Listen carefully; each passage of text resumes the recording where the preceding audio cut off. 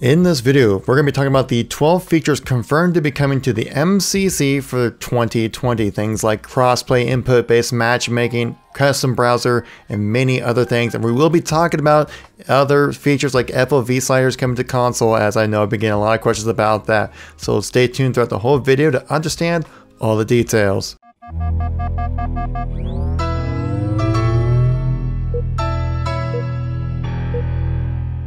How's it going, everybody? It's Kevin here once again, giving you another news and informational video when it comes to Halo. If you like these news, informational videos, please make sure to tap that like button to let me know I want to see some more content like this.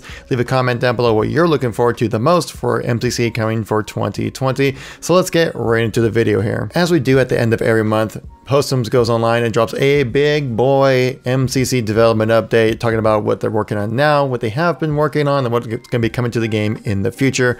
And in this blog post, they give us 12 confirmed features that are going to be coming to the MCC, which have been in a lot of questions pretty much throughout the entirety of MCC coming to PC. So let's get right into it. So number 1 on the list, crossplay. 2 is input-based matchmaking. 3 is server region selection, custom game browser, per game graphics options, per game audio options, mouse and keyboard support for Xbox, PC file share, double keybinds for all games, view model adjustments for all games, in-game FPS cap and adjustments, and Steam account linking. Now, a lot of these features are tied together as they are very much needed for one to work. So essentially something like crossplay needs input-based matchmaking and server region selection and stuff like that. So 343 is planning to release these different features in groups. So the first group they're talking about for, especially for crossplay, is looking to do crossplay, input-based matchmaking, and server selection in one group.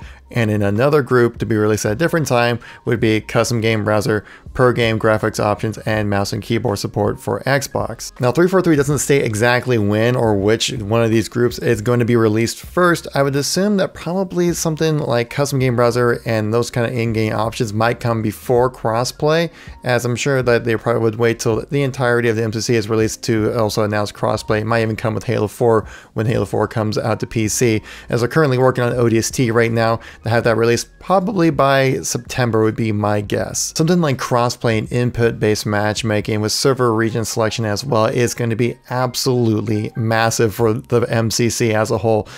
Population does kind of fluctuate quite a bit, and also having these 2 dedicated player bases on 2 completed platforms, it can be leading to some extended matchmaking times for sure. It'd be very interesting to see how they're going to actually implement crossplay and input-based matchmaking.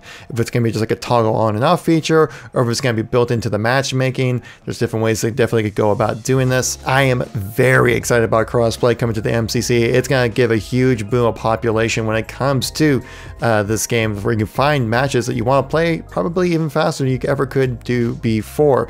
Input-based matchmaking is going to be very important for the MCC because there is an advantage to controller play when it comes to the MCC. Now, it's not just an aim assist issue, as there are multiple factors when it comes to this. Like, I feel like reach in Halo 3 work out pretty well on mouse and keyboard for the gameplay in general, though when it comes to like Halo 2 with much faster strafing speeds and things like that, it can be a bit more tricky. So having that feature, being able to know that I'm only matching against other mouse and keyboard players, will certainly help me be more confident into growing my skills as a PC player. It's going to be absolutely massive for the community. Is going to be custom game browser, much like what we have for Halo 5. The custom game browser is an amazing feature. There are so many amazing classic game modes that people have been recreating ever since they've had custom games online for Halo.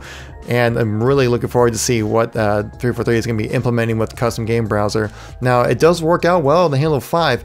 So the biggest issue I find is that when people are joining in and leaving a game, the lobby just completely freezes. Like, I've sat there for like 5 minutes straight with a frozen game because people are jumping in and leaving, and as they jump in and leave, it creates that lag even more because we're waiting to get everything working, and it just becomes a big hassle to where I don't even bother with it really unless I'm hosting a match specifically with most likely no time limit in like a free-for-all game, just to kind of warm up on my skills or something like that.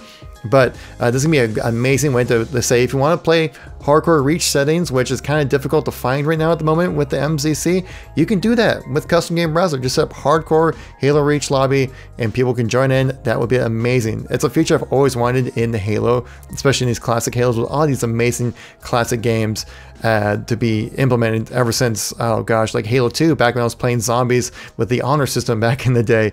So it's gonna be really great to see that come back. Of course, per game graphics options is gonna be fantastic, just because I really like having unlimited frames on some games, and on some games not so much. I'm looking at you, Halo 2 Anniversary and Halo Reach. Talking about frame rate improvements in the InDesign iteration section of this blog update. This is a section where basically they're kind of laying out the blueprints and groundwork of how they're going to actually go into start implementing these features into the MCC. So these are things that will be coming to the MCC. Just right now they're just kind of working out the little bits and pieces about how they're actually going to go about doing it. Things like additional mod support, text chat improvements, better ways to report players, variable frame rate improvements to Halo Reach and Halo 2 Anniversary, and per game audio options, which has just recently been added into that. Variable frame rate improvements will be greatly appreciated when it comes to Reach and Halo 2 Anniversary, because if I want to play a mix of the different Halo games, I pretty much put it on 60 frames because I like Reach and I like Halo 2 Anniversary, but I like having more frames in Halo 3. It looks a lot nicer. And so, but kind of limiting everything at 60, it's just kind of like, man, this is kind of why I play on PC, to get those higher frame rates, you know, especially since my PC can certainly handle that for sure. A great thing though, it's going to be really glad to see they're looking into this, is additional mod support. Modding will be the reason why the MCC lives on beyond Halo Infinite's release, because we've seen from Combat Evolved's Custom Edition that the people are still making content to this day. If you guys have seen some of the amazing mods that people have been putting together of Custom Edition, it's kind of funny, hilarious, and really great. I mean, it's the reason why they had Cursed Halo was created, is because of Custom Edition. People are still playing CE on PC because of the mod support, and really looking forward to seeing what they can pull off with that. There's even a section within this blog post talking about how the mod support's been kind of put on the back burner for quite some time since the release of it on the PC. And that's the reason why, is because of just different priorities have been shifting around when it comes to the development of bringing the MCC to PC. You know, that's game development, things change, things happen. But looking like now they actually have the priorities and the opportunities now to actually go in and work on giving some proper mod support to the MCC. They do mention that they have to talk to some licensing programs within Microsoft to make sure that what people can make with the MCC is something that is allowed within Microsoft's platform, as we saw with mods like the El Dorito, where yeah, it was a mod of some Halo content that wasn't exactly legally supposed to be able to be done, and so they had to take that down. But I'm really looking forward to some true mod support with the MCC. Once that happens, it's off to the races with the mod community, and I'm really looking forward to see what they can pull off. And talking about in the backlog section, this is portions of the MCC development that they do want to get to. It's just that right now it's kind of on the back burner. It's not really being worked on at the moment, but they do have it on their radar basically. And those options are text chat on and off option, idle system improvements, bring in PC features to console like FOV sliders. I've been seeing a lot of comments in my videos talking about the FOV sliders coming to the MCC. Looks like it's going to be on the back burner. Probably not going to be happening in 2020, guys. So sadly enough, it looks like that's what's going to be the case for that, and a lot of PC features coming to console.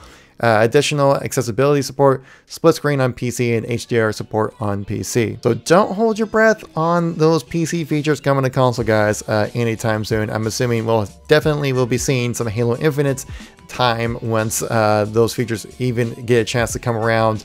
I would even probably suggest they would never come around when it comes to MCC, but you know, we also never thought the MCC would be fixed the way it is now. We're coming to PC, so never say never, right? So that's currently what 343 is working on for the MCC. If you like these news, informational videos, please make sure to tap that like button. Let me know if you want to see some more content like this. Leave a comment down below what you're excited about or disappointed about with all these updates when it comes to what is being worked on for the MCC. And if you're new to the channel and missing any content from me and want to stay up to date with anything going on with Halo news, make sure to check out the videos on the screen right now. Got a link to all my news and informational videos if you've been out of the loop for the last few days or so. So thanks so much for watching. I greatly appreciate it, and I'll catch you all in the next video. Peace out.